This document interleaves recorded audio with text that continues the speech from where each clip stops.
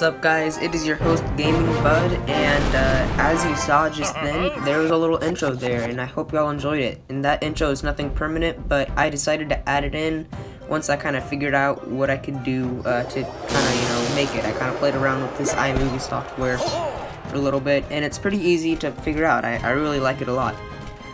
But yeah, I'm just going to be showing you a few battles from last night that I did. There were 3 battles that I'm going to show, and there is no particular order. They just when I attacked.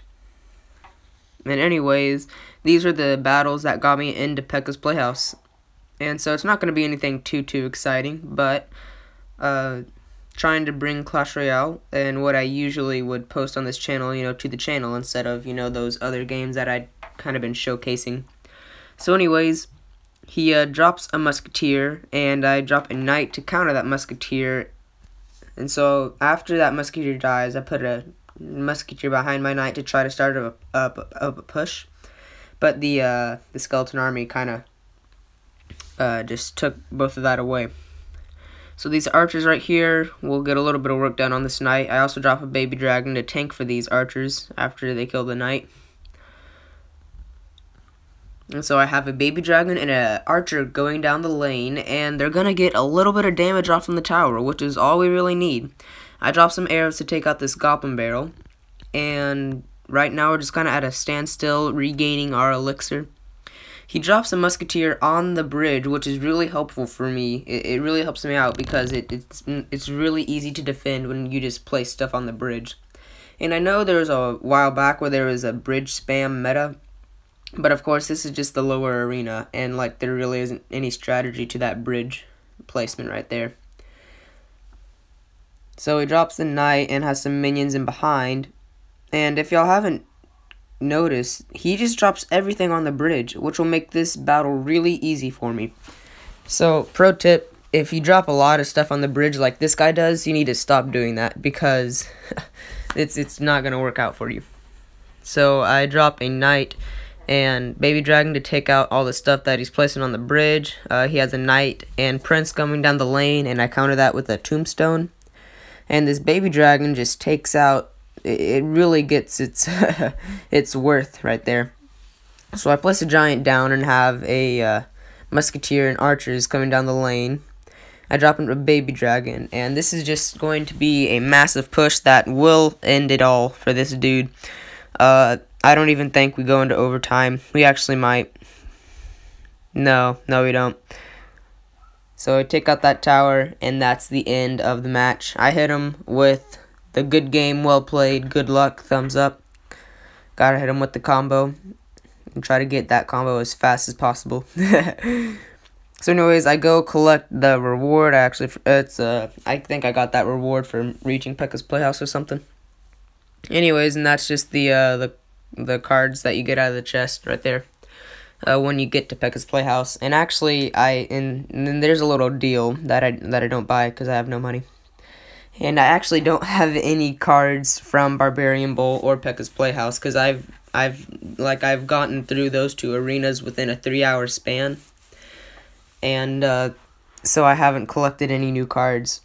And all of those chests are Arena 2 chests actually. So yeah, I'm just basically playing with a Bone Pit deck, and it's not that hard. I mean, there's some good cards in there. Just no legendaries. So he drops a giant skeleton on the bridge, and I've just found that a lot with beginning players for Clash Royale. They drop a lot of stuff just on the bridge, and they think that they drop it closer to the tower, it'll get more damage off, because, you try to get it to the tower as quick as possible. But you need to be a little more patient, And, yeah. So he drops that goblin barrel right there, and I have some arrows to take those out. And meanwhile, my musketeer and baby dragon are putting a number on this tower, and they actually take it out right there. So I'm leading right now, one crown tower to 0. And right now, if I was in a higher arena, I would be thinking about playing conservatively and defending, but in these lower arenas, you really don't have to worry about all that. So I just drop a giant in the back and start up a slow push to take out this left-hand side crown tower. And a lot of times these guys rage quit after I take out the first tower, which might have happened here. But it looks like he's not playing anymore. And so, yeah. I'm taking out this tower right here. And he has definitely given up. I'm leading 2-0, and I'm about to get a 3 crown. And sorry if you hear any parent noise in the background. They're probably just trying to get my attention. But anyways, that was a 3 crown to 0 victory. And we're going to show this last battle right here, and I'm facing off against Diceron. And I just start off just saving up my elixir and put a baby dragon down in the back. And he plays a witch in the back with the baby dragon. So that's 9 elixir right there, and so I have 8 elixir on the field. And now he just drops that musketeer, and I drop a fireball for a positive elixir trade right there. So then I have a knight and a musketeer on the map, and he counters it actually pretty well with a Valkyrie. So at this point, I'm thinking, okay, this guy kind of knows what he's doing, but I wasn't too worried. He drops skeleton army at the bridge, which was again a noob move. I dropped some archers to take that out because I want to save my arrows for a possible goblin barrel. So I have a giant and archers going down the lane, and they're taking on a witch right here. And the musketeer and archers took out that witch pretty easily, and I thought I was going to take this tower down, but he drops a fireball on my musketeer and archers, which is a pretty good move on him. Most people down in these arena actually would have just put a fireball on the giant. So he has a balloon at the bridge, which once again shows, I don't know, maybe his beginnerness. I was able to take that out pretty quickly with a baby dragon and tombstone pool. And I have a knight and baby dragon coming down the lane. And they're going to take care of this Valkyrie pretty easily. And if he doesn't drop anything else, then this baby dragon... Okay, yeah, he drops a baby dragon, and they'll kind of duke it out until my baby dragon dies. And I drop a giant to distract this baby dragon, while my archer tower, or my crown tower, does work on the baby dragon. And my archers are taking out that skeleton army, so my giant doesn't die too quickly. And right here, we take out that musketeer. Then he drops a witch and takes out my musketeer, but they kind of counter each other out. So he has a Valkyrie, and I don't want that tombstone to die just in case he drops a balloon. So I drop a knight to take out that Valkyrie.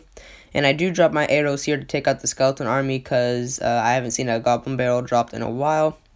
And this baby dragon does take out the tombstone, which was unfortunate for me because now that balloon didn't get pulled, and its bomb will get some damage off, I think, on my tower. I couldn't tell just then. And so I have a baby dragon, knight, musketeer, archers, all coming down the lane, and they're taking out this tower pretty easily. That giant actually didn't take it out, but those baby dragons and knights came to clean it up. I hit him once again with the good game, good, well played, good luck, and thumbs up. And he hit me with the thanks, which is really nice of him. So that's going to be about it. Thank you for stopping by to watch. If you watched this whole thing, if you're listening to my voice right now, I really appreciate it because you watched the whole video. Most people, as you know, watch about the first 30 seconds. So thank you very much. I really appreciate it. I hope y'all have had a happy Thanksgiving, and yeah, that'll be about it. Once again, thanks for watching. There's my deck right there if y'all wanted to see it. That's the deck that's gotten me pretty far, but otherwise that's about it. I'm in the clan Clash Royale. If you want to join, there's like 6 people in it, and I really don't know anybody in it. I just joined a random clan. So thanks for watching. Bye-bye.